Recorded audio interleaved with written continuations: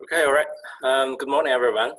Welcome back. So today we will have the 6th lecture about this Bayesian workshop. So as usual, we will have a Bayesian warm-up. So think about what we have learned from the last time.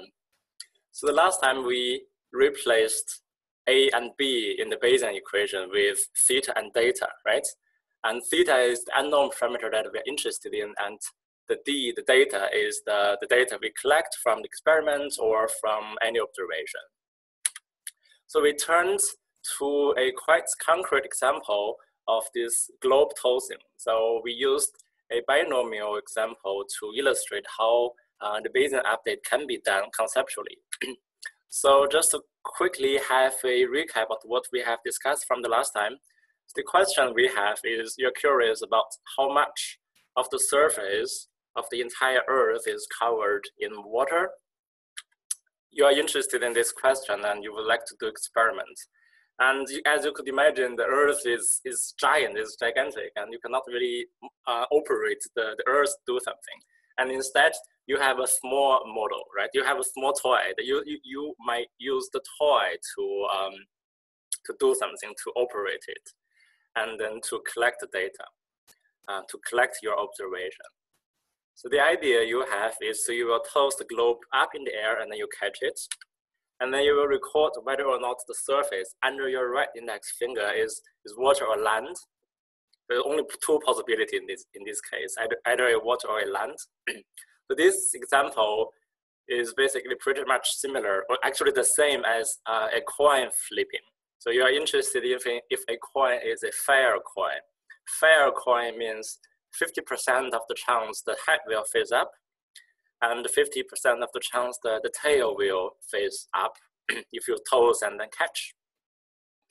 And let's say if I give you a random coin, you don't know if that, you have no idea if that is a fair coin or not. You just basically toss it and then catch it, toss it and catch it. You do a few times, right? And you might observe a certain number of tail and a certain number of head.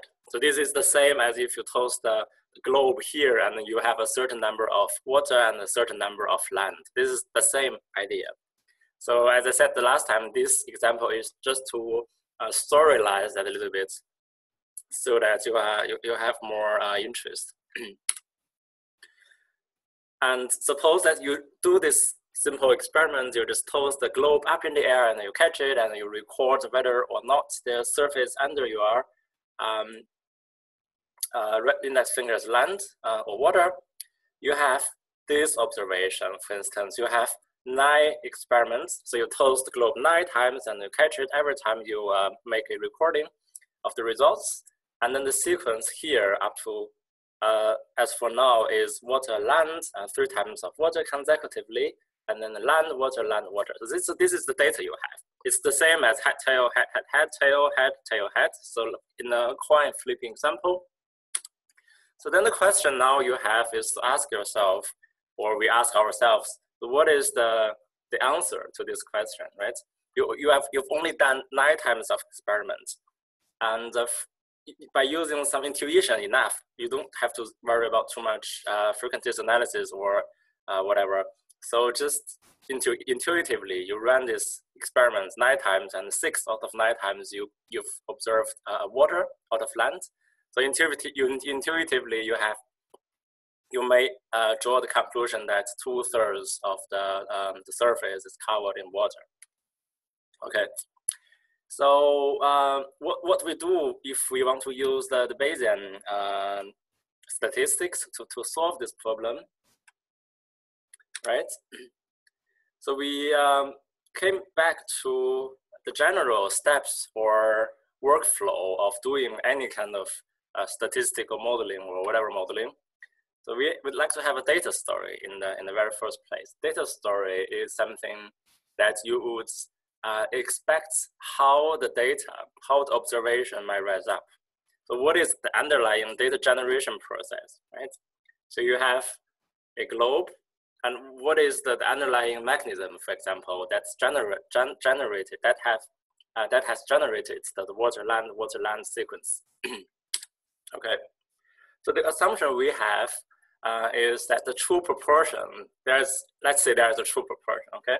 So the true proportion of water covering the entire globe is something called theta. So the theta is an unknown parameter, is an unknown variable, let's say, if you don't like the word parameter so far. So it is the true proportion, something we don't know but we're interested in. And as you could imagine, to each of the single tosses of the globe has a probability of theta, right? So each of the time you throw, you catch, you throw, you catch, each of the time they all follow the same theta. So they all follow the probability of theta that produces water observation.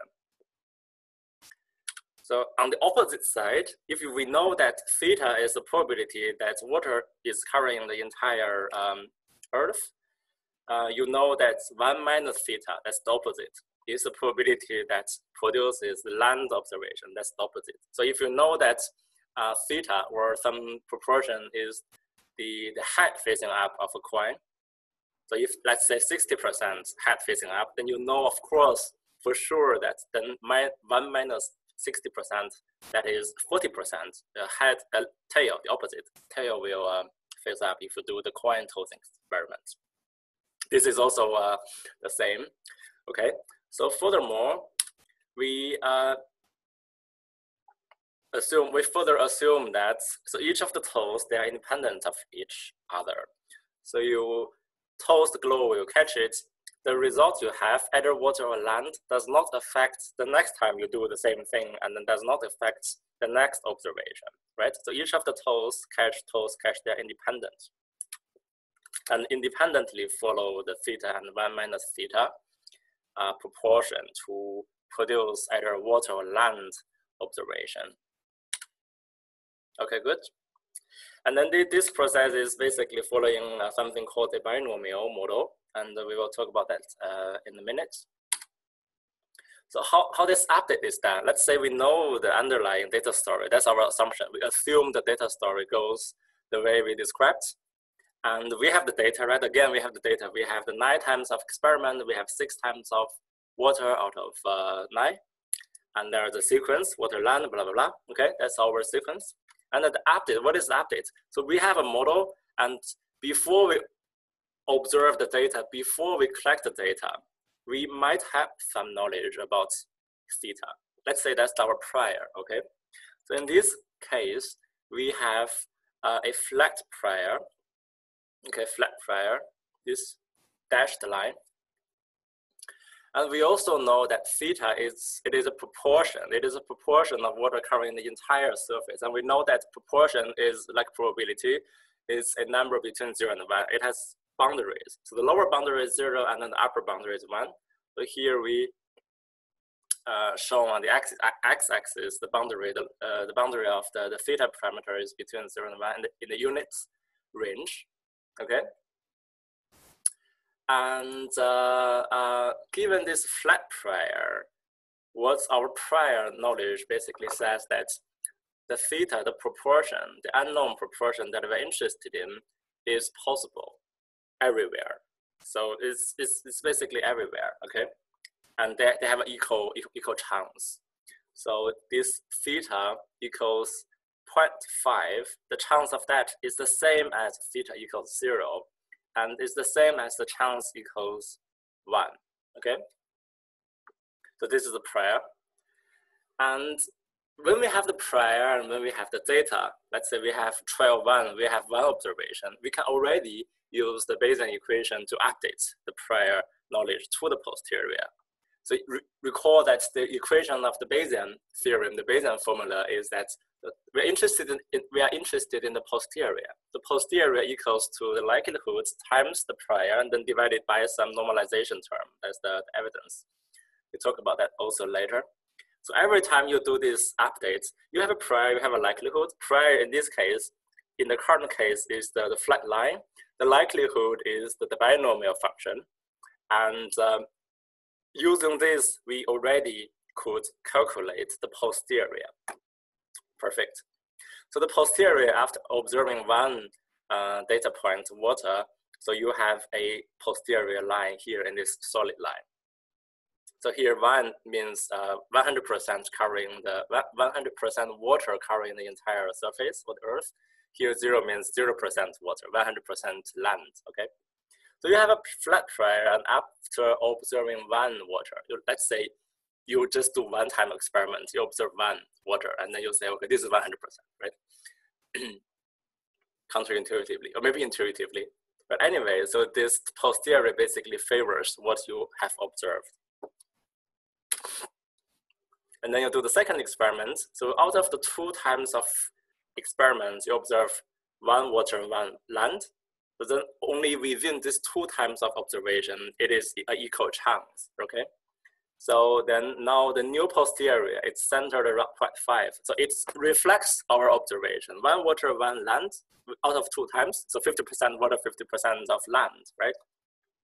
Perfect. Another observation from this graph is that you see, well, the posterior from the previous update now becomes the prior of the current update, right? So here, this is the posterior of 12.1, and then it is now the prior of 12.2. And then we could imagine this curve, now the solid line curve, is now the current posterior. You could easily imagine that it will become the prior of 12.3, okay? Before observing this the third 12. So it is indeed the case. This curve becomes the prior of the next 12, and after observing another water observation, so this curve is shifted a little bit towards the water part in favor of more water covering the surface relative to the land. And then you do this kind of updates 9 times because we have 9 times of observation. So you could see that after, so here from 3 to 4, 1 more water is observed. So you see the curve, the peak is shifted a little bit more to the right hand side. And here 5, 1 more water, right? So the curve, the peak is shifted a little bit more towards the right hand side. You might also observe that not only the peak is shifted from somewhere around the center towards a little bit more to the right end of the unit range, you also see that that the width, the wideness or the narrowness, the width, right? How wide it is, the width also changed. So the idea is that if you have not too many observations, so here you only observed 2 times of water out of 3 times of experiments. So here the peak is slightly favors the water part, but you have a greater uncertainty because you have only done 3 times of this whole thing experiment, and you have not too much confidence. Let's say this is a precise reflection of the entire of the truth. Okay, but you see as you observe more data, so the curve gets narrower and narrower. Translating that into statistical knowledge, that basically means that the variance is a little bit reduced, right? When the variance is reduced, you have more confidence to say that, okay, now the peak maybe is somewhere here, and it's you have more confidence to say that the peak is here than here, even though the peak is more or less the same, okay? Right, maybe I should compare these two, because these two, the peak location is exactly the same. But the variance, the confidence is changing, of course. And then we have 12, 7, and 8, and 9. Okay, good. So this is the final curve, okay, after the entire 9 times of experiments. And we could see that the peak here, it is around 2/3, so 6 water out of 9 times of experiments. And we have a relatively okay-ish range of confidence, precision, right? To say that the peak is around here. Good. And it is quite interesting to compare these 3 graphs on this column.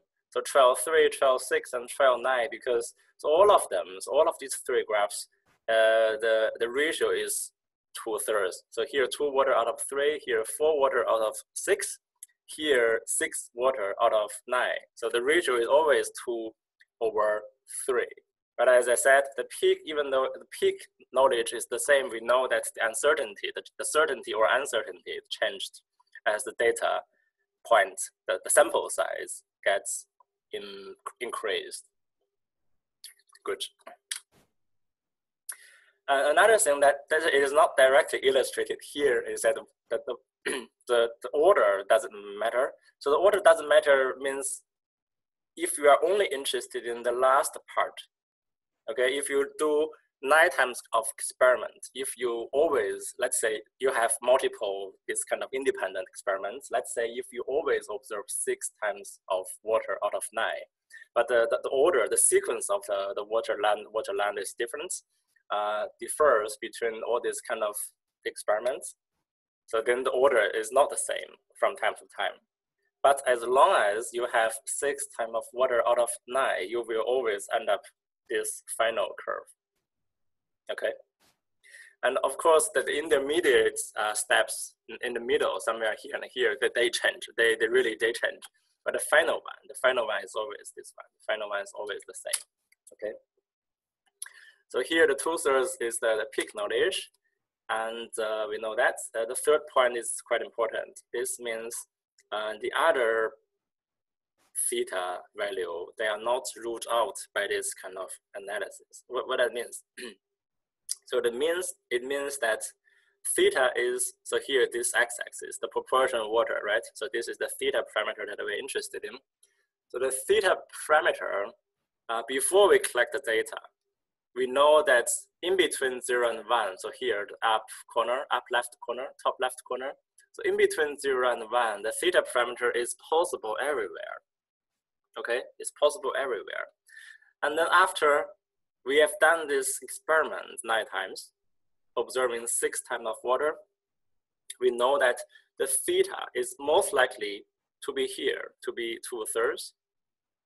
But all the other theta values are also possible. So if you have a theta, the proportion of 0.5, it's also possible that if you do experiments 9 times, this experiment 9 times, you also observe 6 times of water. If you have a parameter, the theta is somewhere around here, I'm not really sure, but let's say around 0.8.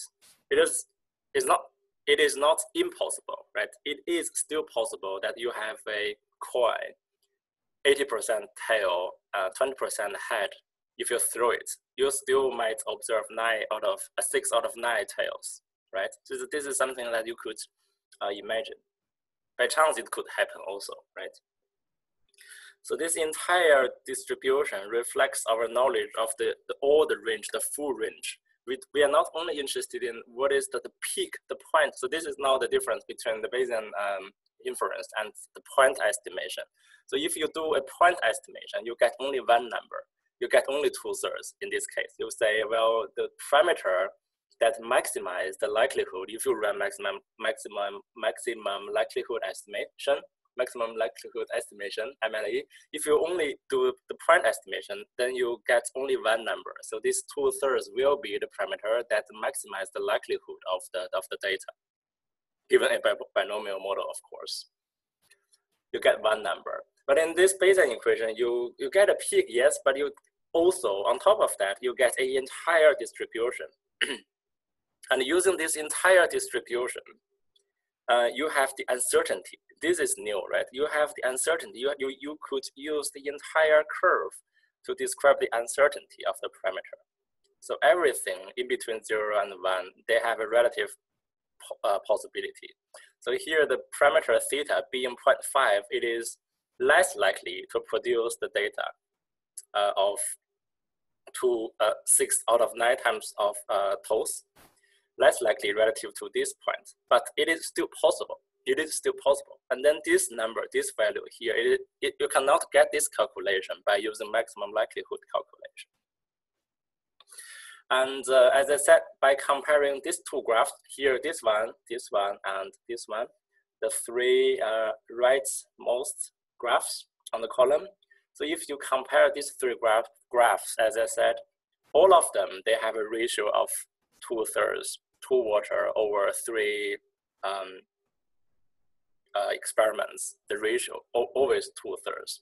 So if you run a maximum likelihood estimation. Let's say we do experiment 3 times, we observe 2 water, so we get this. 6 times of experiment, 4 water, 9 times of experiments, 6 water. So let's say we do these 3 experiments. We do the experiment 3 times. One time we do 3 trials, another time we do 6 trials, and then the third time we do 9 trials. So all these 3 experiments we will observe by using maximum likelihood estimation. The parameter will be 2/3. Okay, the same. But what differs, right? We have no idea. If we use maximum likelihood estimation, we have not really further knowledge that could actually reflect the difference between the 3 experiments. The sample size has increased. But if we use this analysis, we know that the uncertainty got reduced. So even though the ratio is always the same, but uncertainty we observed here, here, and here, they got reduced. So basically, we have more confidence to say that the peak is around here. If we do 9 times of experiment relative to if we do 3 times of experiments. Good. Okay, now I have time to answer some questions. So one is how important is the accuracy of the prior for this computation? So yeah, we will get back to the prior thing. The general idea is that if you still remember the Bayesian formula, so the posterior equals to the likelihood multiplied with the prior, right? And then normalize it. So it's basically a product between the likelihood and the prior. So you could also imagine that this is somehow a weighted multiplication. So if you have not too many data points, so if your sample size is small, for example, then the prior might have a larger impact. But if you say we have a huge number of trials or a huge number of participants, if we do this coin or a globe example 9,000 times and we observe 6,000 of water, so then you could imagine this curve will be peaked, and then the impact of the prior will also be minimized. So the idea, to simply put, so if you have not too many data points, if you have a small sample size, then the prior might matter. If you have a lot of data, you have an adequate amount of data points, trials or participants, then the prior trials might not in fact affect the results too much. Okay. And another concern you might have is, so where do I get these priors, right? So one possibility is, okay, you just say this is a flat prior, it's okay. And then we actually discussed the prior twice, 1 or 2 lectures before. So another possibility instead of this flat prior is we use weakly informative prior, okay? So weakly informative prior means we have some kind of knowledge, but it is not so precise. It is vague. We have not too much certainty about that. We could assume the water proportion is 50%, our prior knowledge before doing experiment. We could say it's around 50%. So then we could have a curve around here, right? A little bit shorter than this curve. Let's say it is somehow here. So we could use this one as another prior, centered around 50%, and then later the other points are a little bit less likely. So this is another prior option, prior alternative. Good. Another question is, to what degree would the graph differ when you would just calculate the likelihood for different p values and then plot them? Do you mean the p value or the theta value?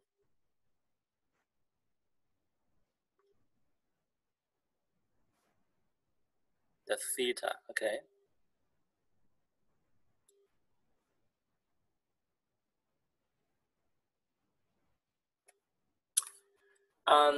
In this case, it will not change. So if, let's say, because this prior is flat, okay, this prior is flat, So this line is basically the curve of the likelihood. Well, I will tell you later what is the difference.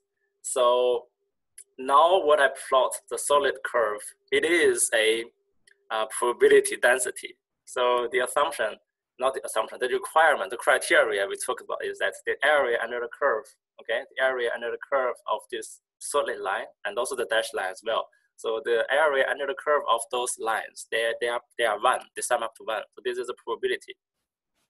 So what I plot here is the probability. And then if, let's say, we plot the likelihoods of all these things, the curve, the shape will be pretty much the same. So the shape, I only mean the shape. So let's say they are similar or the same. But if you look at the y-axis, I didn't put the y-axis here, but if you do that, and if you plot the y-axis, you will see that the y-axis is different. So the idea is the likelihood is not a normalized curve, and then the likelihood is not probability, and then this goes back to our discussion before, right? Likelihood, because the data is fixed, not a parameter, and its area under the curve does not sum up to 1, okay? But we will see this much better in the exercise. So to simplify my answer, if I do 2 plots, one I plot posterior probability, the other one is I plot the likelihood. The shape will be quite the same, but the y-axis, the magnitude, they differ. So if it is the probability, the area under the curve sum up to 1. If it is the case of likelihood, the area under the curve does not sum up to 1. Might be larger, might be smaller. In this case, I guess it's larger. Good. Other questions? But does that answer the question? Yeah, no? Yeah, cool. Thank you. Good. So this is a quick summary, not really quick, but I guess it's, you understand better right now, all of you. That's how the Bayesian updates works. Perfect. So this quick summary basically tells you conceptually how the Bayesian update works. We have a prior and we update, it goes from the flat prior to this line, and it goes from this curve to, no, it goes from this line to this curve, and then it updates, runs again and again for 9 times. So conceptually, we all understand now how this curve shifts on the y-axis, how the peak and the uncertainty changes as we have observed more data. Everyone understand that? And now the question is practically, so how do we get here, right? How do we get this line? How can we use R, for example, to calculate this curve, right? This is a practical question. We have the data, we have a model, binomial, we have a prior, okay, we have everything, right? So how to get this line, okay? How to get this curve? So because this case is quite straightforward, there is only one parameter, the theta, the proportion. We have a relatively simple model, the binomial model. We have not too many data points, 9 and 6.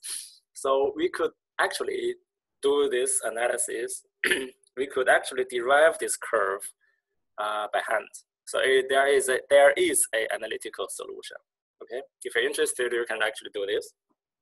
And now what we do is that instead we do something called a grid approximation. So we want to solve it. So one way, as I said, verbally, you can do this analytically because it is relatively easy. And another way is if you want to solve it, use R. You can also use the R to solve it analytically, honestly. But let's say if we want to use another method to solve the curve, we could use something called a grid approximation.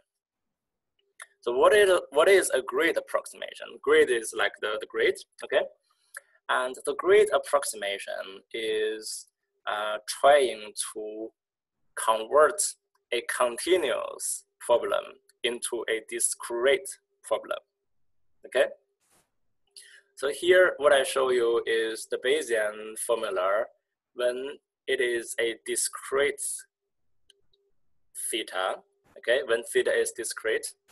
And then if you recall from our previous discussion, the denominator is a marginal likelihood. So you marginalize all those possible thetas, and then you sum it up, okay? So this is when we have a discrete parameter example. So back to the example when we discussed being cold and being rainy, back to also the example when we discussed the hair color and the eye color. So we have the marginal probability, right? So they serve the role of the denominator. Good. Basically, we can sum things up, right? We can sum things up, and that's easier to understand. And when the theta parameter here, it is continuous. We cannot really do the summing up. So instead, what we do is that we do the integral, okay? So we still do this marginal probability. The marginal probability is always the same. So the difference is that how we get the marginal probabilities. One way is to sum over all those possible thetas, discrete thetas, okay? Because it is there is a limited, finite number of theta possibilities. We could sum them up. And in this case, on the lower part, so this theta, because that's continuous, we in theory have an infinite number of possibilities. It's infinite. We cannot really sum them up by doing an infinite number of calculations. That's not possible, right? There is a way to do it. That is it is to do the integral. Okay. But maybe if you do not like the integral part, you do like the discrete calculation because that's straightforward and relatively easy. So how we could convert the continuous problem into a discrete problem. So this is the purpose of the grid approximation. So we convert the continuous problem into a discrete problem. And for a discrete problem, we know how to solve it relatively easily, okay? So here, if you look at the graph here down the bottom right corner, the blue curve, it is continuous. And then we divide this A and B space between the range A and B into smaller steps. So then that forms the grid. And then we use these points. So if you now look at the red curve, it is trying to approximate the shape of the blue curve. As you could imagine, the more fine-grained steps we have, the better we will approximate the continuous curve, right?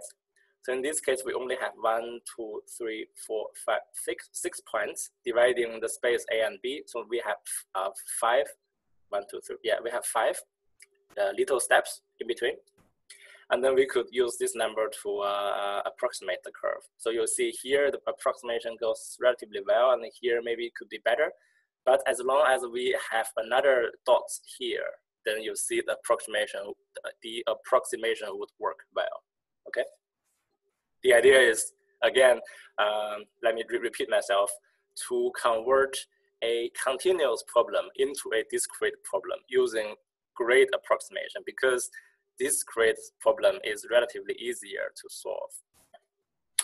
Okay, good. So now we can go back to the binomial model, finally, the globe example. On the graph, so on the equation here, right-hand side, this is the original formula. And we have, wait a minute. So we have, this is a generic one, right? This is the generic formula. And the top, the numerator here, PD given theta, so this is the likelihood. This one is the likelihood. So what is the likelihood specifically to our example? It is a binomial I mentioned a few times. So how does that look like? So it looks like here. So the capital N is the total number of experiments. Excuse me. So total number of experiments is capital N, in this case 9, right? The small w here, it is the total number of water, so 6 in this case. And here the theta is the proportion, okay? And then this thing is the binomial function. Good. And as long as we have this, we could solve that by using the grid approximation. And let's see how that is done in R. Good. first we define a range, right? We define a range of theta. Theta, as I said, is a number between 0 and 1. So start from 0 and end of 1. And let's say we divide this space between 0 and 1 into 20 steps. So the number of grade is 20. Okay, good, 20. And we define our data. So the data is easy. We have 6 times of water, 9 times of experiments, good. And then now you will define the grade. So you say the theta grade is a sequence from 0 to 1 by 20 times, okay? So the sequence SEQ is a function that produces a sequence of numbers. You give the start, you give the finish, you give how many numbers you want in total, so that it will return you a evenly spaced, evenly divided sequence, evenly spaced sequence.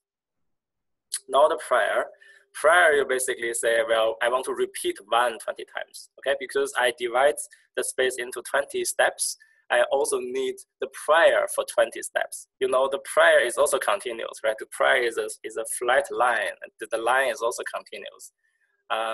The division, grade approximation also applies to the prior. So now you repeat 1 20 times. So it will just basically be 1 1 1 1 1 for 20 times. This is the prior.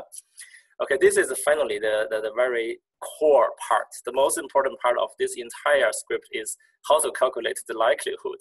Because here, whatever this is straightforward, it's easy, not too much to say. I don't have to explain even. This likelihood part, this is the key of this grade approximation, because we want to reflect the binomial model, right? So here, this is the function that calculates the likelihood of a binomial distribution. So the B norm here, or binorm, it means the binomial. So what this D means, so there is a little d, the letter, in front of the binorm. So recall we have discussed in our, for any distribution names, we could have 4 letters. We put that, the prefix, in front of the distribution name. We could have a P and D and a Q and a R, if you still remember what I'm talking about.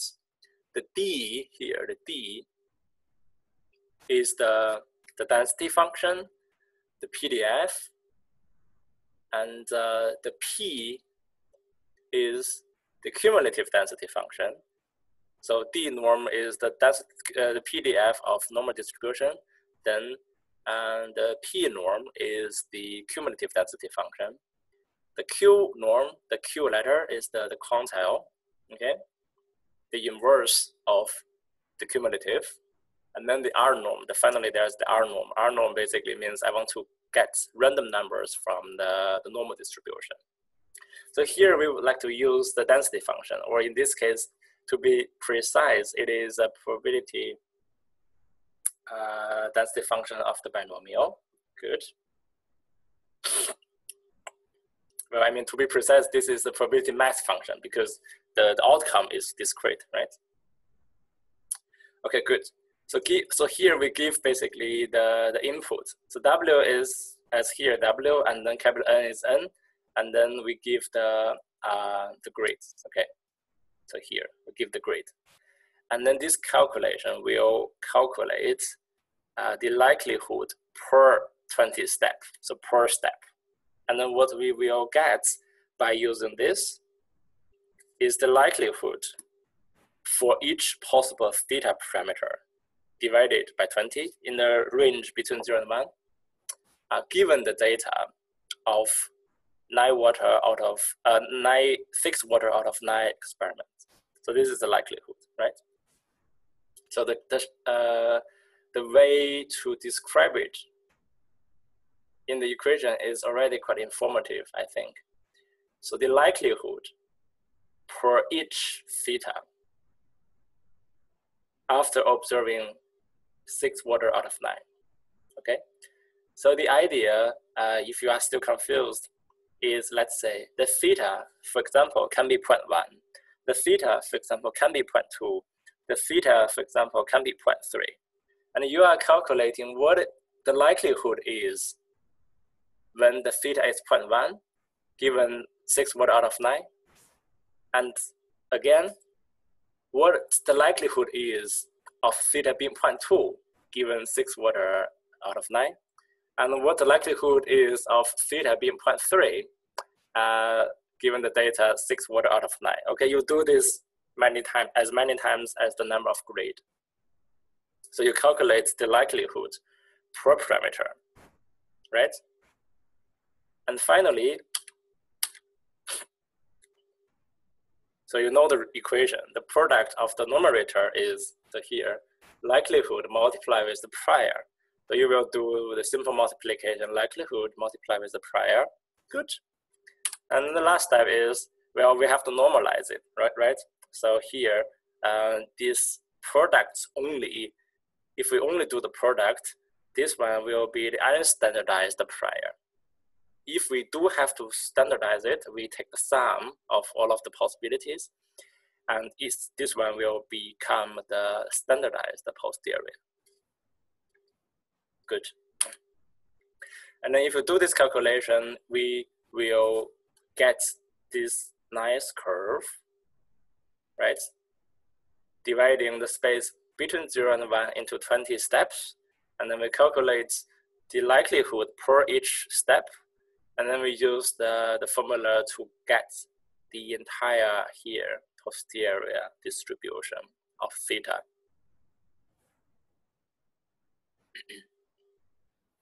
Any questions up to here?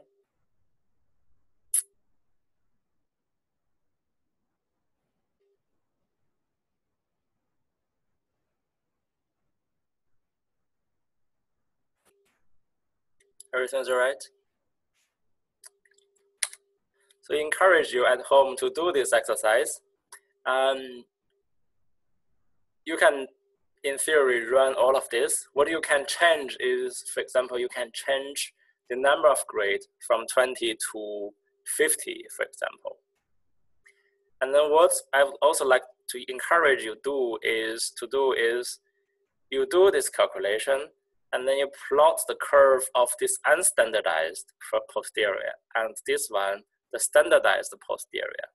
So you will see that the shape, as I said, will be pretty much the same. But if you look at the scale, the y-axis, they differ. And one is here, this one, it refers probability. This one, it doesn't. So the y-axis, it's different. What I can tell you now is the y-axis for this unstandardized posterior is larger, right? So on average, the scale is larger relative to this one. This is smaller.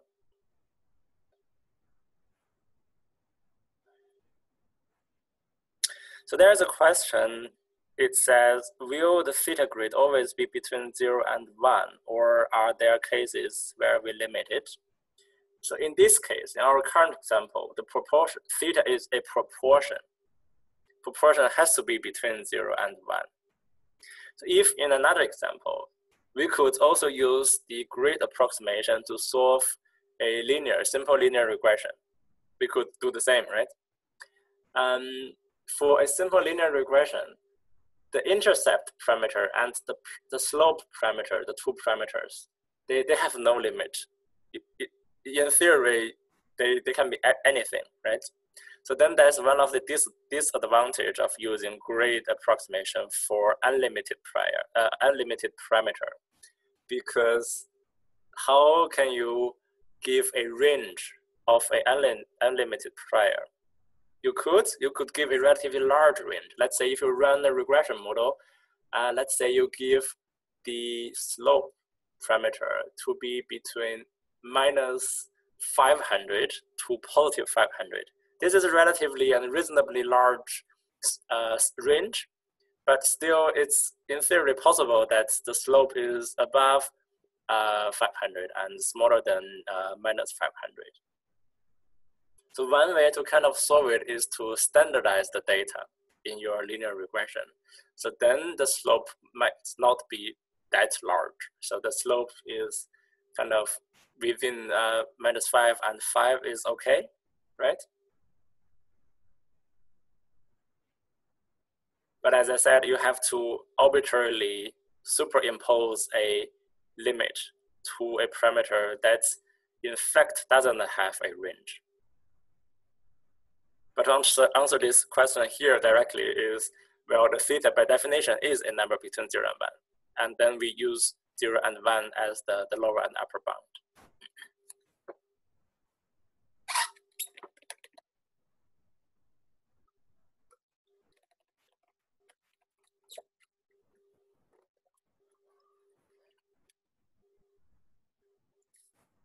Good. Any more questions?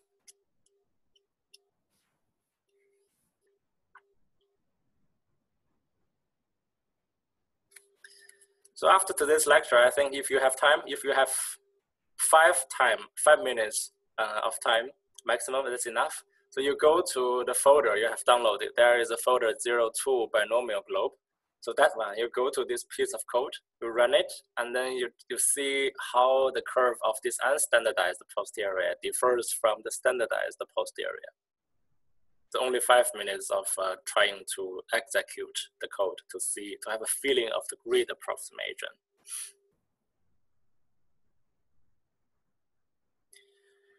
Perfect.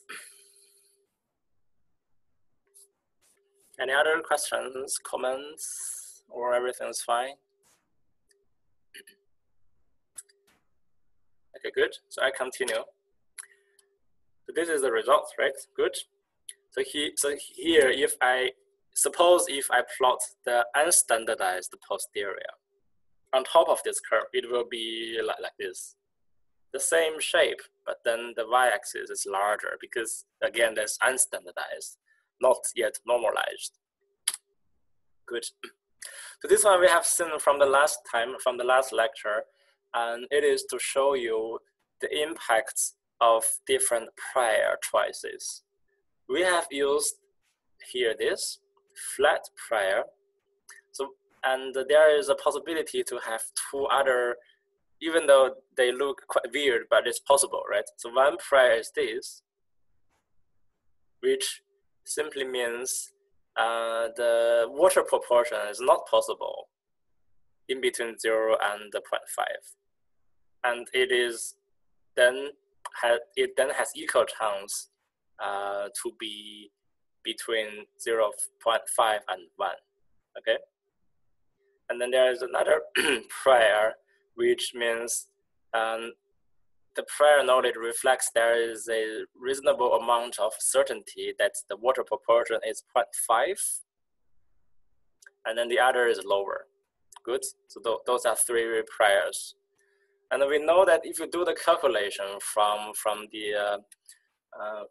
the binomial function, the likelihood here, the calculation is always this. If we have the 6 water 9 times of experiment example, this is always the same. And now we can see how the prior will change the shape of the posterior. You see here, a flat line multiplied with this, it is the same, right? Doesn't change the shape of the likelihood. But if we have a prior of this, and then you multiply that with the likelihood, you will see the other part here does not really differ too much from this, but here, this reflects the knowledge of the prior. So you could say, well, here this is 0. All those numbers are 0, 0, 0, 0. So 0 multiplied with something, you get 0 again, okay? That's the idea. And then this one, similarly, you multiply that with the likelihood, and then you get this shape of posterior. Good.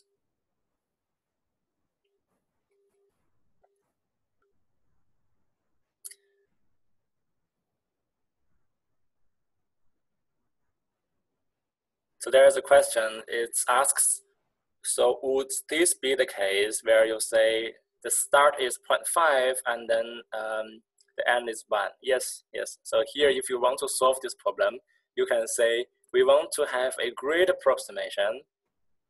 You have multiple steps here between 0.5 and 1, okay? Between 0.5 and 1. Perfect.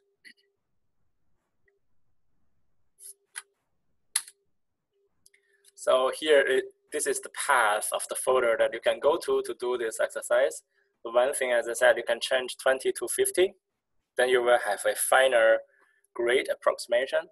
And then another thing I told you to do is to plot, to check, to see the difference of the plots of the unstandardized posterior and the standardized posterior. Okay. So now another question you might wonder is that now this is the example I have shown you. I show you that this is a globe tossing example. This is a coin flipping example. They are the same, and then they follow something called a binomial distribution. And we know, well, the binomial distribution in this case, that's the likelihood. So, well, I have to say the other way around. So in this case, the likelihood function is the binomial function. But what if I do not have this kind of data? I have maybe some continuous data. I want to do a regression. So what is the likelihood of a regression analysis? So what is the likelihood of a neuron specs, for example, within a limited time period? And what if we have multiple, so something called multivariate distributions? What are the likelihoods? So how, the question is simply put, how am I supposed to know the type of the likelihood function for different of data points or data type that we have observed? Or another case, another way to rephrase myself is we do experiments, we collect the data, and we want to model it. And what is the proper likelihood function to model the data that we have at hand? So this is the question. We have the data, we want to model it. What model do we choose? So this is the question. The model is the likelihood, right? So how should I know, how I'm supposed to know different likelihoods? So after I have rephrased my question, now you will try to imagine what you have learned from your statistics class, what distribution functions we have learned from before. So now I'm talking about the binomial. There's a normal distribution. There's something called Poisson distribution, and a lot. So multinomial and multivariate normal, a lot. So don't get confused. Doesn't matter if you don't have to know everything. So now the solution is there is a very interesting decision tree. Okay. So the very first step is to ask yourself: is your data continuous or discrete? So in this case, the 9 water 6 time of experiment, they are continuous data. No, they are discrete data.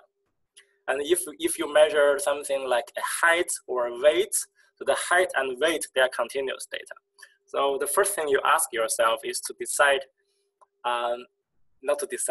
is examine what data type do you have? So is the data discrete or is the data continuous, okay? So if the data is continuous, you go somewhere here. I don't have to show you everything, but there is a decision tree, and then you ask yourself another question, and then later on you go to some solutions. And then if your data is discrete, you ask further questions, and you go down here and here, and then here in this case, this is the binomial. Okay, you have to go through quite a few steps to know which is the proper likelihood function that you are using. Good. The decision tree here looks rather complex. So what I can tell you now is, don't worry too much. So in the field of psychology and cognitive science, cognitive neuroscience, if we do not really talk about neuron data, like really the neuron data recorded by single unit recordings, the spikes, if we do not talk about that, we only talk about behavior, for example. We only talk about button price, we talk about reaction time. If we only talk about this, we do not really have to worry about too much the distribution. There are not too many we can use. So one is the binomial, of course here, yes, the 1, 2, 1, 2, head tail is like button price. It's the same as button price. And any continuous distribution can be modeled by a normal distribution or a transformation of a normal distribution, something like a log normal. So you take the logarithm of a normal distribution. In this case, you can analyze the reaction time. So that's one possibility. And then let's say if the button price is not 1, 2, 1, 2, or 0, 1, 0, 1, you have multiple. If you have a 1, 2, 3 response, or if you have a questionnaire data, the scale, how likely do you think that reflects your thoughts? 0, not at all, and 9, very much, 100%. So 0 to 1, 10 points. this data can be modeled by something called a ordinary logistic regression.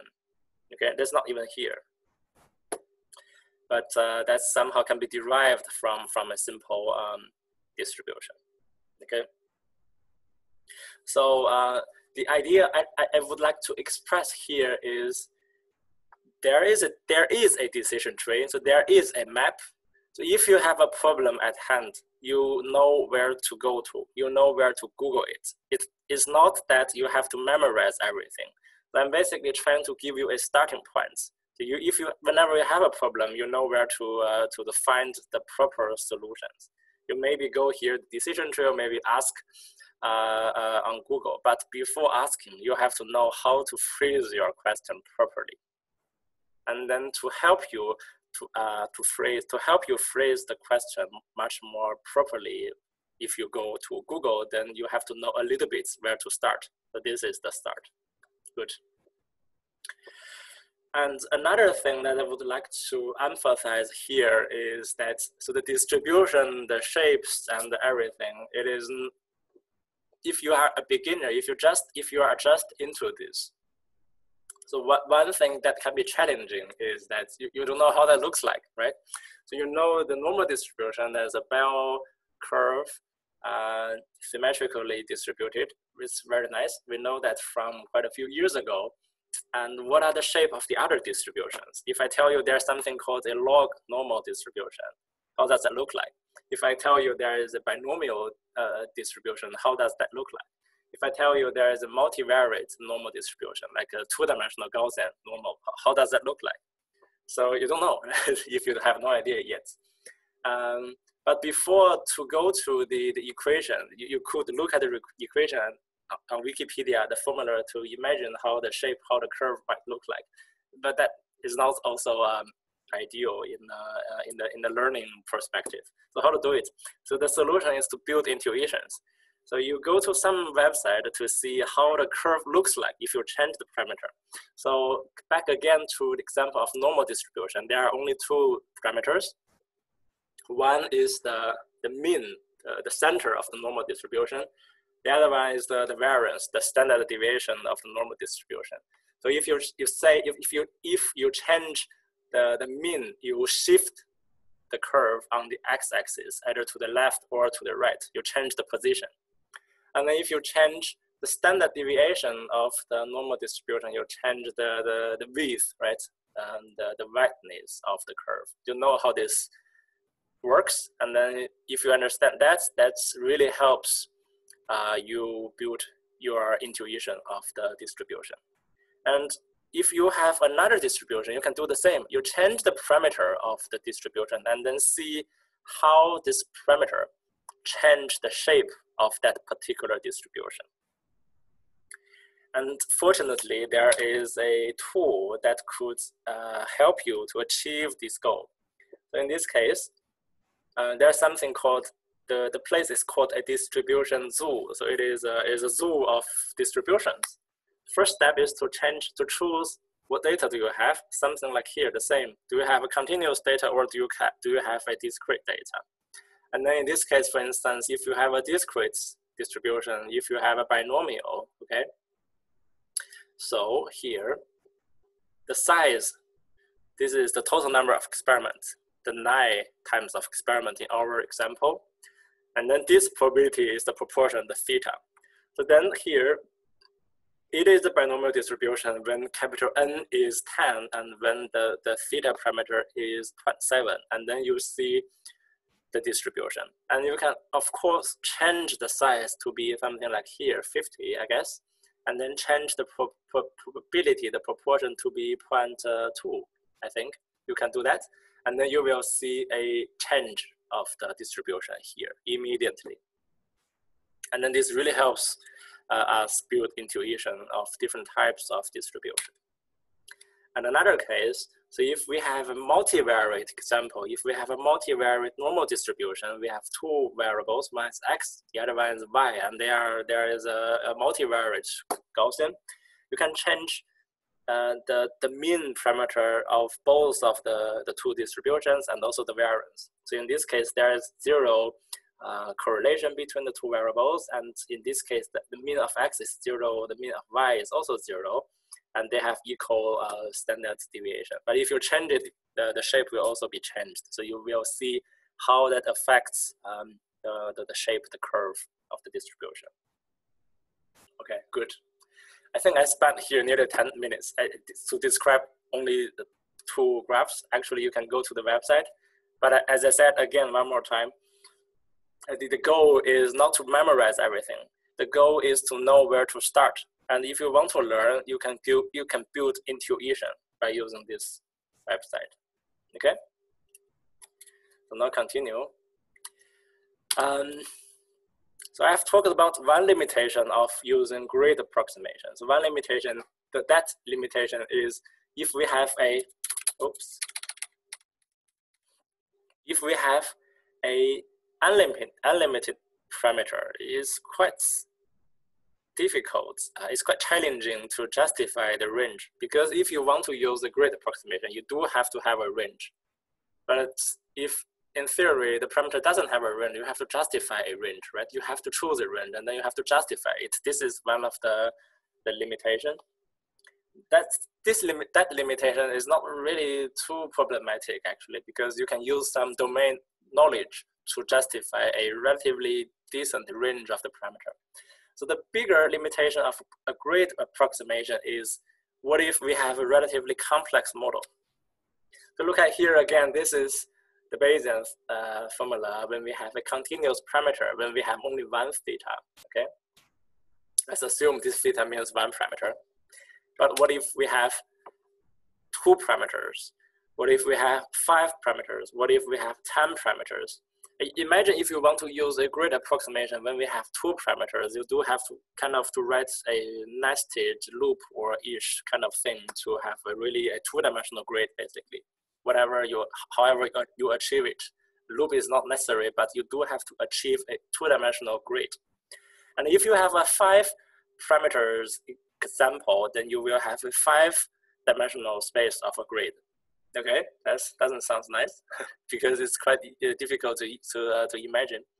And what if you have a 10-parameter example? Then you will have a 10-dimensional grid space. Okay, and a grid approximation is simply to calculate the likelihood per small step on the grid. Okay, so if we divide the parameter space between 0 and 1 into 20 steps, we have 20 steps, of course. If we have 2 parameters, for example, both of them are between 0 and 1. If we divide both of the unit range parameter into 20 steps, so in total, we will have 20 multiply 20, 400 steps, right? So 20 times 20. We have 400 times of different combinations, and then we use these 400 numbers to calculate the likelihood. Okay, good. Still doable. And if we have 3, then we will have 20 to the power of 3 different combinations. If we have 5 parameters, then we will have 20 to the power of 5. If we have 10, then it's 20 raised to 10, right? This is a huge number of combinations. And if you could imagine the time that will be consumed to achieve this grid approximation is like exponential, of course. Good. So if you're curious, then the denominator for 2-parameter example will look like this. So if we have a 100 parameter example, so then it looks like this. You don't have to even look at too much. So that's really quite complicated. So recall that our goal is always to solve this part, the posterior.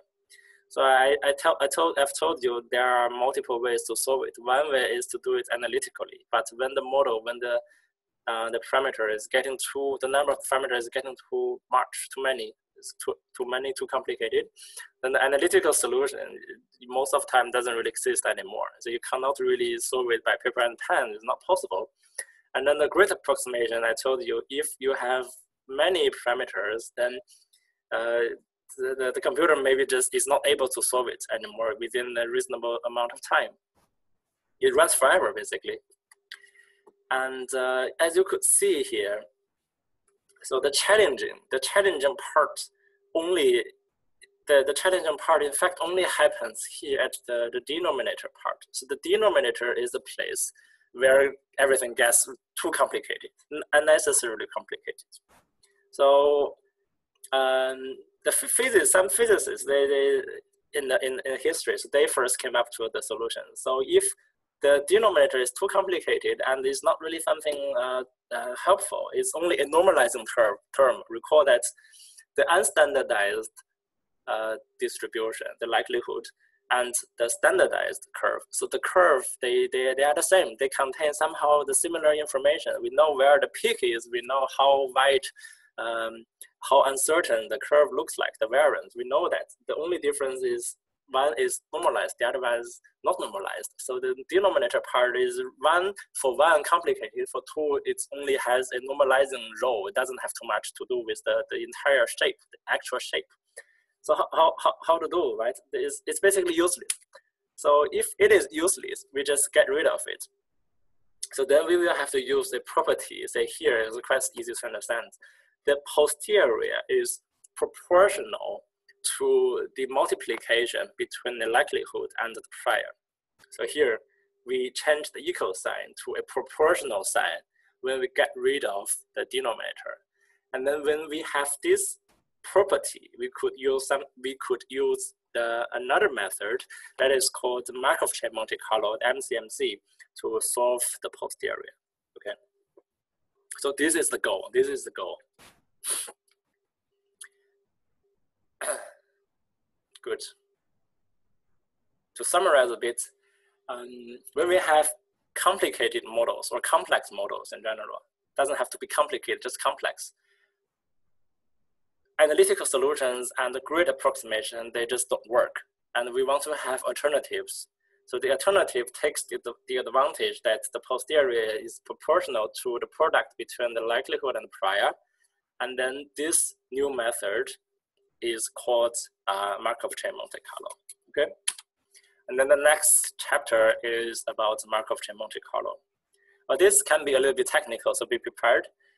You do not have to understand everything, but I think the conceptual part you do have to understand. I will also try to give you examples so you could build some intuitions about Markov chain Monte Carlo. So after that, if you think this is too much, the only thing that you should remember is that Markov chain Monte Carlo or MCMC is basically to help us get the shape of the posterior. Okay, it helps us to solve the Bayesian thing, and then it could help us get the posterior. This is MCMC does. Okay, good. So now let's go to this a little bit deeper. So this one we have seen. So we have data, we have model, and then we feed the model to the data, and we feed the model to the data by approximation or by MCMC. So here, this is where MCMC functions, where MCMC works. It is a parameter estimation technique. Good. So solving the problem by approximation, so we take the property, and then there are two ways. So one way is to use something called a deterministic approximation, and another one is stochastic approximation, okay? So this one here could use something called a variational base, so variational methods, and another one here is sampling methods. So MCMC belongs to this category, okay? So I can tell you a little bit here. So if you have an unknown distribution, maybe it's too complicated, you have two ways to solve it. So let's say you have an unknown curve. You want to get the shape. So one way is to draw samples from the curve. And then the samples, if you draw a reasonable number of samples, if you take the histogram, the sample will resemble the shape of the curve, right? So this is one way. Another way is if the curve is unknown, but you have some knowledge of known curve. So you can use the known curve to approximate the unknown curve. And then you can calculate the deviance between the known curve and the unknown curve by some calculation. Even though that's unknown, it's possible to calculate the deviance. And then the best approximation will be a approximation of using the known curve, right? So here, to use the known curve to approximate the unknown uses this part. And then to draw random samples from the unknown curve, it is another part, that's the right-hand side. So we focus on here in this seminar. Good.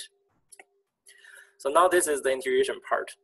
And I do believe that I have time to finish this part. So look at here. This solid line is the unknown part, the unknown product. So, okay, here, right? So this is the unknown product between the likelihood and the prior. And what we want to know, so try to imagine again what we are trying to solve. So we would like to solve on this curve. So where is high, where is low, right? We want to know where is high in this case and where is low in this case. And the shape is not something quite standard, and we wanted to draw random samples from the curve, and then we want to approximate the shape of the curve. Okay, good. So let's imagine this curve is not a product between prior and likelihood. Let's imagine this is something like a two-dimensional mountain in front of you. Okay, let's say this is a mountain, and then the mountain has peaks, the mountain has valleys. So in theory, the mountain has somewhere high and somewhere low. Good. So let's say, imagine if you are standing in front of a mountain. You can use your eye to look at where is high, where is low, right? If you go hiking, you can look at where is high, where is low, where is there's a peak or not, okay? But let's say we want to set up a robot that will return the height information of the mountain. Let's say the robot doesn't have a vision. So let's say the robot, unlike us, could see where the mountain is high, where the mountain is low. It cannot see. Let's say, right, the robot cannot see anything.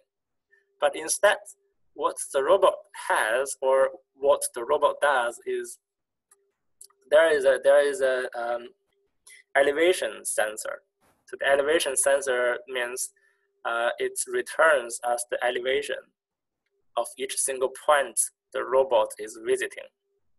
Okay. So let's say if the robot is visiting somewhere relatively higher, the elevation might be 400 meters above sea level. If the robot is visiting somewhere relatively lower, maybe the elevation is around 50 meters above sea level, okay? So if that's in Vienna, so maybe the average elevation above sea level is, I'm not really sure, it's around 200 or 300. And if it's somewhere around the mountains, then it's a lot, right? It's 1,000 or even higher, okay? So there's the elevation above sea level. So the assumption is the robot has a elevation sensor. So it records at each geographical position where it is high and where it is low, okay? This is one assumption. So the robot has an elevation sensor. So another assumption is the robot has to move, right? The goal, you imagine the goal of the robot is to try to find where it's high, where it's low. It has elevation sensor, so it goes around, it records the elevation of a certain range area, okay? So one way of the moving, so the robot has to move so that it explores the area relatively efficiently. And one way is to have a random visit. So the robot randomly visit here and there, so then it records the position and the relative and the corresponding elevation information of each position. Good. But if you say, okay, this random visiting is not efficient enough. There is no systematic approach that the robot will go to the higher place relatively often than the other places. So back to this mountain example, if the mountain has somewhere high, if the mountain has somewhere high and also somewhere low, we would like the robot to visit the higher place relatively often, right? Than the other places. And then you have to have a smarter robot that does this. And one way to do this a little bit smarter is to calculate the ratio of the elevation in the new place relative to the elevation of the previous location. Good. So now we can go back to this curve finally. So here, this is the mountain. Good. And then this small thing, there's the little person, that's the MCMC robots. And then here, this one, this is the elevation of the previous space. Let's say this is a proposed new location. So the robot has to move from one location to the other. So the robot makes proposal, and then there's an algorithm that decides if this proposal will be accepted or not. So let's say the robot is proposing to move from here to here, and the elevation of the previous location is here, and then the elevation of the new place is here. So the robot simply does the ratio of the elevation between the new place and the old place. In this case, the ratio is above 1. So then this means the robot is climbing, right? It's going up. So if the robot is going up, this is something we want. We want to have, we want to know where it's high, where it's low. And if the robot is going up, that's good. This is what we want. So then the algorithm will accept this proposal. So then the robot will go up. Good. And you imagine this robot goes here and makes a new proposal to go here and then maybe go here. And then at some point, the robot is nearly at the mountain it's nearly at the top of the mountain. But let's say we predefine the robot has to explore the entire space for 10,000 times. So if the robot is already at the top of the mountain, it still has to make proposals, right? So if let's say it's only halfway, so out of 10,000 times, now it's 5,000 times, there is still another 5,000 times the robot has to explore. So it doesn't finish the job. We predefine 10,000 times, so the robot has to finish the job. So if the robot is already at the top of the mountain, it still has to make proposals to move next, where to move. So as you could imagine, because it's nearly at the top of the mountain, wherever it goes, it's lower than the relative position, okay? Similar idea. So the robot is making a proposal, and it compares the ratio of the new place and the old place, the elevation ratio. So the elevation ratio in this case is 0.92. So the robot is going a little bit lower. So the probability to accept this proposal will be this ratio. So then the robot has a 92% of chance to go to this position and 8% of the chance to stay here, okay? Good. Another scenario is, so sometimes the robot is proposing somewhere a little bit further. It's proposing somehow a larger step. Good. So let's say the robot is already at a mountain and it proposes somehow a further position, and do the same calculation. The same calculation is the ratio of elevation between the new position and the old position. So in this case, new position is 0.2 over 6.2. So the ratio is 3%. So this means the robot will only have a 3% chance to accept the new proposal, to go to that position, and 97% of the chance to stay at the current position, okay? Because it's too low, the robot doesn't want to go there. It wants to stay at the top of the mountain. So this is the intuition, good. So this is a rule, this is a simple rule of MCMC. it's in fact one of the simplest rules. The MCMC can be relatively complicated, but this is kind of one of the simplest intuition that I can have. So let me summarize. So there's a mountain, and then we want to know where it's high, where it's low. And let's say we have a robot that could help us to understand where it's high, where it's low, and then the robot doesn't have a vision. The robot has an elevation sensor. It could report the elevation information at each position, okay? So if, if the robot is at a lower position and it proposes somewhere higher, it goes there for 100% chance, so it climbs. If the robot is already at somewhere higher, so it goes proportionally to lower places using the relative ratio between the new location and the current location. So if the ratio is okay, still like this, is above, I don't know, 0.5, so it has a above chance probability to go to the new position. And if the probability, the ratio is like here, then maybe it doesn't go to the new position often, okay? Good. And then let's say if we have a robot, it starts from the bottom left corner. Using the rule we have described, what the result will look like if we have the robot visited the entire mountain 10,000 steps, for example. So would you be confident or comfortable to imagine that the visits, the number of visits of the robot will be around here where the mountain is high, and not too many times of visit here where the mountain is low? So would you be comfortable to imagine this, to think about it will be the case? So this in fact will be the case because the rule we have described.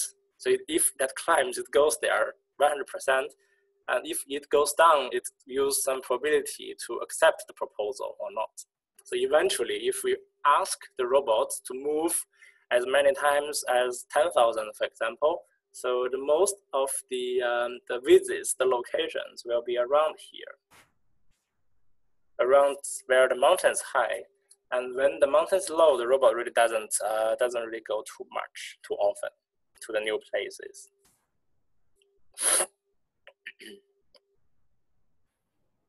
I give you 10 seconds to think about it. Let me just read questions. So if the ratio, one question is, if the ratio represents the probability to go to a certain place, how can there be a ratio of 2.3? Yeah, so when it is above 1, then the chance is 1. Yes, yes. Good. So now there is really a mountain example. So let's say we have a area. It has a squared shape. And then somewhere in the middle, there is really a mountain. So it's high, and then the other places are low, okay? So there is a robot. It tries to go to the places to tell us where it's high, where it's low, okay? So this is only an illustration from 2D to 3D. The goal is always the same, to find the mountain where it's high, where it's low. And we have to go back to our example. We have to go back to our Bayesian formula. So the mountain is not a mountain. So the mountain is a product between the prior and the likelihood. So when the mountain is high, then that means, okay, the prior and the likelihood is high. So then that means the unstandardized posterior is high. And if the mountain is low, that means the unstandardized posterior is low. So eventually we will have a shape of the unstandardized posterior, okay? And then we can also standardize it relatively easily when we have the sample to use. Good. So I can show you one example or two, honestly. Let's assume we have some parameter, okay? We have some knowledge about a parameter. Let's say we have a parameter of theta. And the theta could take 7 values, discrete. So it could take 1, 2, 3 to 7. Okay, so the relative chance of taking 1, 2 to 7 is different. It's not a flat prior. It's not a flat distribution. It's a linearly increasing distribution. So the chance of theta taking 7 is the highest. The chance of theta taking value of 1 is the lowest. And then there's something in between. There's a linear shape. Okay, good. So let's assume this is something we know. Good. And then we could ask the MCMC robots to do a visit. So this one, this gradient shape, now this is the mountain. So this is the mountain. Here is high, here is low. And we want to know where it's high, where it's low, right? And then we set up a MCMC robots starting from a random location. So here is like climb, right? So from 4 to 5 is a climbing on the mountain. So it goes there. And here, so it stays there for one more time and then goes back. Goes back is to calculate the ratio between here and here. It's still quite high, and then it still goes there. And occasionally it goes to lower places because there is a probability. It doesn't mean it doesn't go there. It never goes. It still goes, but just with a smaller probability. Okay, so the MCMC robots goes here and then climb and then goes down, and here a little bit going down, and eventually it visits pretty often the higher places. Okay, so those are the locations, those are the visits, the visits of the MCMC robots. And now if you take the histogram of the visits, okay, if you take the histogram of the visits, here the robot visits 1 only 3 times, so here's 3, and it visits 2, this is, I don't know, around 10 times, so here's 10. And then if you do the same summing up, so this is a histogram, here it visits 7, like this amount of times. So this histogram after the visits, using the rule we have described, is a good approximation of the true shape of the mountain. So another example is when it's continuous, okay? This one, the link you can click at home. I really do recommend you read it. It says Zero Math Introduction to MCMC Methods. So one of the figure I borrowed, I stealed from that blog post is this one. So let's say we have a true probability. This is a mountain. We want to know where the mountain is high. We want to know where the mountain is low. And we have a random kind of MCMC robot. It visits the places. So here the red dots, it visits from somewhere outside the curve to like here. So each dot represents a visit, okay? So now it's around here. And will it climb or will it go to the place where the mountain is not too high? So there's a rule we have described, right? So the robot is using the ratio to decide whether or not to accept the proposal to visit a new location. Good. And then the robot is basically trying to climb and then to stay at the place where the mountain is high. And occasionally the robot is also going to somewhere relatively lower, okay? So here more visits. And if we take the histogram of all those visits, all those positions, so here in this bar, right, in this bar, the shape is a really good approximation of the true mountain, the underlying mountain of the parameter space. Okay, to summarize before we finish today, is that we sometimes have an unknown distribution. So that's the mountain. The mountain has somewhere high, somewhere low. And to solve it, because that's unknown and might be complex, we cannot do it analytically. And if we do a great approximation, it might take too long. It takes forever. And we want to have a little bit more sophisticated approach to approximate where is high, where is low. We draw samples. We draw locations using some rule that we have described. And one way is to use MCMC, Markov chain Monte Carlo. So you see all those samples will be a good approximation of the shape of the mountain. Good. And if there's a mountain, if we have one robot, if we let the robot go and then we collect the robot, we will have the information of the mountain. But if we want to have a stable estimation, sending one robot is not enough. We might want to send 3 or 4 robots. And if all of them, they report us the same height of the mountain. So if they have a convergent evidence that where the mountain is high, where the mountain is low, okay, we know, well, this is a reasonable and reliable information from the visits of the robots. So then, so we trust it more.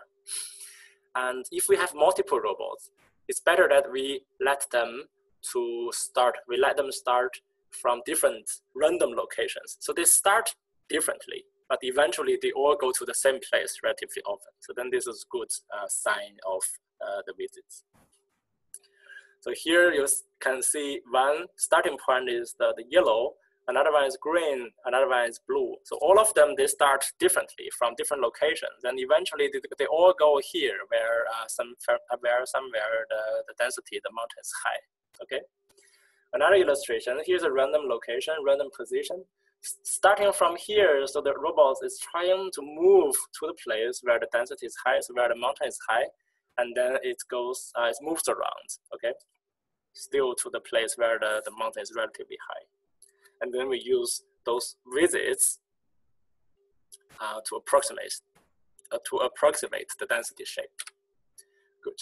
The video, I think you can watch it from home. It basically tells you how this MCMC works. You can click this one. So here, this is the visits, and it goes from here to here, somehow tries to approximate the shape of the distribution. Good. So MCMC, as I said, it is a family of methods. There are multiple MCMC, and one of them is the most important one. It is called the Hamiltonian Monte Carlo, and STAN, it is the software that we will be focusing on. STAN employs HMC. So HMC is more efficient, sufficient, faster, and we will focus on that in the rest of the seminar.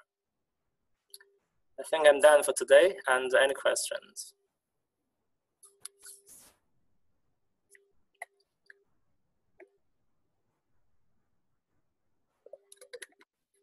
One question is, should we already download STAN? I guess yes. So if you haven't installed this package, RSTAN package in R, and you could install it, because we will use it the next lecture. I can send you the link today how to install it if you haven't done so. Any other questions? Yeah, it is a package, yes, yeah, it's a R package. You can use STAN in Python, in MATLAB, or in command line. So the interface of STAN in R is called RSTAN, that's the package.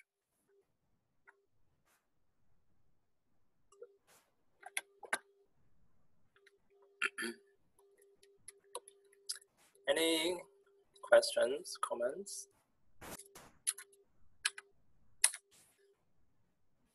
Yeah, we cover the detail of STAN next time, not now.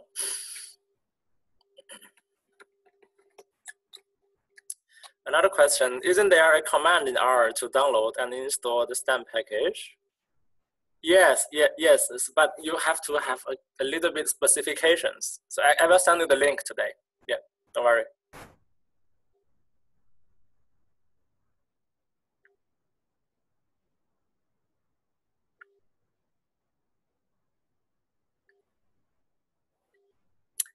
Good. Any other questions?